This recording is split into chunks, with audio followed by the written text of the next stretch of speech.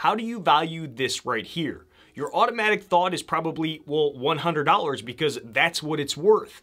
But I'd argue that you probably don't value it in the way that you think you do. What is it about a $100 bill that gets most people all hot and bothered? If you saw one of these lying on the ground, then I'd guess that 100% of you would reach down to pick it up. But if we traded this out for a penny, then I bet that you'd think twice before going through the whole hassle of bending over to pick it up and place it in your pocket. Even if you did, you'd probably forget about that penny until it turned into a nuisance as it went through the dryer.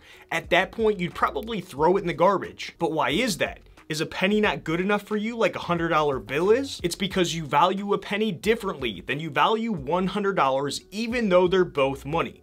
I don't blame you though, because a penny is so useless nowadays that there's been an ongoing great penny debate in the United States to remove the coin from circulation altogether. I vote to just get rid of it because they cost more to produce than they're even worth, so it sounds to me like it's a big old waste. But we're not here to talk about pennies. We're here to talk about $100 and how the value of that amount has become extremely skewed over the years. Hey, I'm Jared, and on this channel we talk about all things personal finance, investing, and financial independence. Just because something is easier to do doesn't always mean that it has a positive outcome. Take for instance the money that we spend through the internet. Amazon is the easiest example. They have mastered the art of disconnecting us from how much money that we're spending. They use the benefit of convenience, speed, and free shipping to make us purchase more often and very rarely think twice about how much we're actually spending. It started with click, click, click, buy. Then Amazon realized that if they can speed up the process by removing more of those clicks, then we can become extremely impulsive. Now we have credit card information saved to our account, one click buy, and the Amazon delivery truck showing up every day like it's our personal dealer. I still get excited when Amazon trucks show up to deliver me a package, which shows that they're doing something right. That's why they are the masters of human psychology, which is why their stock has grown over 500% in the past 5 years. We've gotten to the point where $100 on a screen feels differently than physically spending $100. Even though the value of that $100 is exactly the same, we don't treat them like they are. Numbers on a screen are always easier to spend than physical dollars are. If you're someone like me who uses credit cards for anything and everything, then a good workaround that I've found is to intentionally look at the amount that you are spending. It's so easy to gloss over how much you're spending and just click buy. But that's the worst thing that we can do. I'm one of those budgeting nerds, so I manually track all of my spending. Now, sometimes I'll save up all of my receipts, then track it all at once per week, like on a Sunday evening or something like that. But I've actually found that that's almost too long to wait because I start to lose touch with the money that I have going out. The most optimal way that I've found to handle all of this is to track my spending as I go.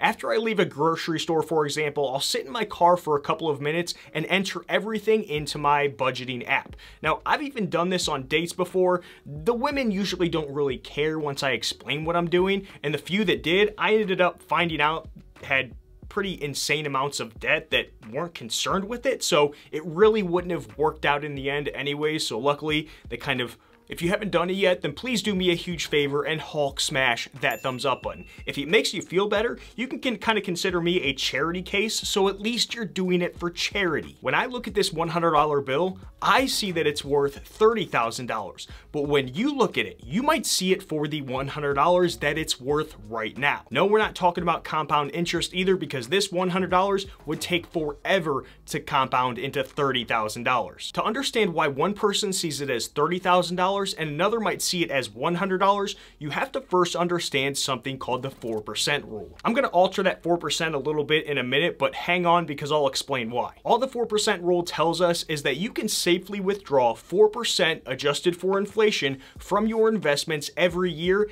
and not run out of money for at least 30 years. So for example, if you have a $1 million investment portfolio, then you'll be able to safely withdraw $40,000 per year, and there is a high likelihood that initial $1 million amount will not decrease. You're essentially living off the gains from your investments, aka the $40,000, and nothing more than that. Another way to look at it is to take the amount that you'd want to live on each year, multiply it by 25, and that is the lump sum that you'd need invested to be able to achieve a 4% withdrawal rate. In our example a second ago, we take $40,000 times 25, which would give us that $1 million.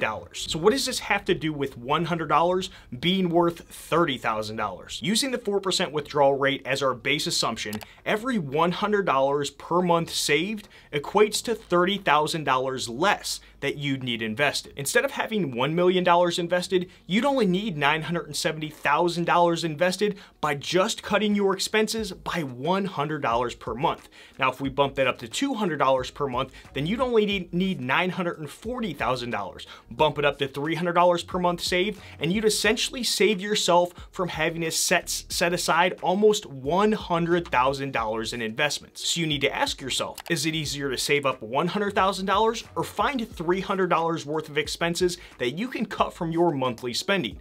That's not for me to decide, that's for you to. But I'm sure there's a lot of people out there that would be willing to give up $300 a month so that they can retire 1 or 2 years sooner. Now, if you want to supercharge this whole process, then increase your income and decrease your expenses. Boom.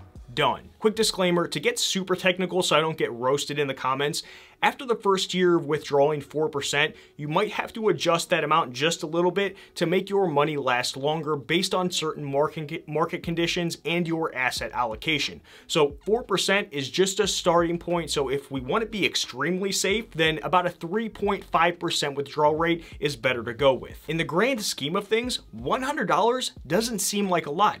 If your goal is to build up a $1 million investment portfolio and your current net worth is a fraction of that, then $100 isn't going to make or break you getting to that amount. Or is it? You see, it's easy to think that unless we receive some sort of windfall of money, there is no way that we're ever going to be able to have enough money to be able to afford to leave work early or even on time. Who cares about that $100 when you need $1 million plus just to feel comfortable? But the truth is that it's very rare for anyone to accumulate the majority of their wealth in 1 year or one big lump sum. That's because wealth stacks up one chip at a time, not all at once. The $100 that people take for granted accounts for one of those chips. You'd need to set aside $100 10,000 times to reach $1 million. The compounding effect of consistently setting aside $100 here, $100 there, $100 over there is how true wealth is created. It reminds me of a story about someone chopping down a tree. The tree chopper will swing the axe many times at a tree before it actually falls. Now, they might take 150 swings before it even moves an inch, but on that 151st swing, the tree will start to fall over. But it didn't fall because of that 151st swing. It fell because of the 150 that came before it. You will not and cannot reach that $1 million or whatever amount it is for you without first focusing on how you're going to set aside the next $100. Everyone feels like they didn't start early enough. Poor money decisions have put us all behind the 8 ball at some point, and unforeseen circumstances have plagued each and every one of us. But the difference between the person who has $1 million and the person who doesn't is their ability to look at things with a long-term perspective. Wealth stacks up one chip at a time. Never forget that and make that your personal finance philosophy. How much is your time worth? If you had to put a number on it, then what's the dollar amount that you'd place on an hour of your time? While you're working for someone else, it's easy to figure out. If you work 40 hours per week and you make $1,500 per week, then your time while you're at work is $37.50 an hour. But what about when you're not at that job? Depending on what you have going on outside of work, it might be worth it to pay a middle school kid down the road $100 to come over and cut your grass for a couple of months so you can save yourself a couple of hours a month. The younger you are, the less your time is probably worth because there's a lot less responsibilities, you have more time left in life, and your value to the world is very minimal. That sounded a little strange coming out of my mouth. I'm not saying that young people have no value at all in life, but you know what I mean. The older you are, the more responsibilities that you most likely have and the less time that there is. I was talking to a friend the other day and we got on the topic of spending money to save time. Now he was telling me how he has come to the conclusion that nowadays he's more than happy to spend a few bucks just to get his time back. I completely agree. Although I try to cut corners and game the system with spending money wherever I can, sometimes it makes sense to spend money to gain time, to gain more time, I should say. The payoff is usually higher the less time that you have and the more things that you have going on with things like friends and family. I'm a single guy with no family, so an hour of my time is naturally less valuable from an emotional standpoint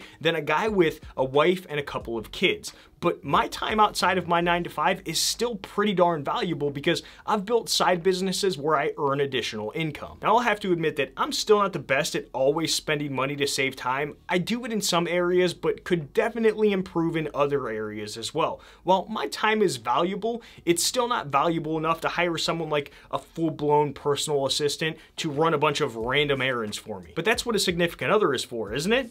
So maybe I just need a wife or a girlfriend, I guess? I'm just kidding, settle down. We've been talking about the upside of $100, but there's also a downside to be aware of as well. Every year you hold on to that $100, it loses a little bit of its value due to inflation. How much it loses from year to year all depends on a ton of different factors. We've seen the government essentially flooding the market with a lot of money in 2020, which would tell you that inflation is going to be out of control at some point, but who the heck knows? I know how inflation is supposed to work, but I see articles going through why it doesn't play out the way that it should. So I start to question the average 2% inflation rate target that the Federal Reserve is always aiming for. All I know is that our money is for sure going to be worth less in the future. The best thing to do with it because of that is to have it out there working for you through investments and not sitting in some bank or safe. To be honest, the best solution to hedge for inflation that I've found, better than any other or any future economic financial uncertainty, is to become as wealthy as possible. That's 100% guaranteed to cover your own butt from most things that happen in the future when it comes to your finances.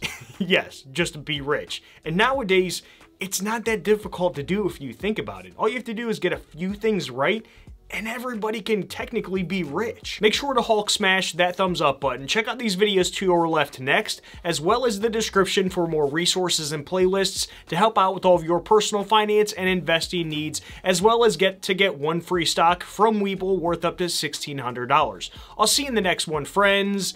Done.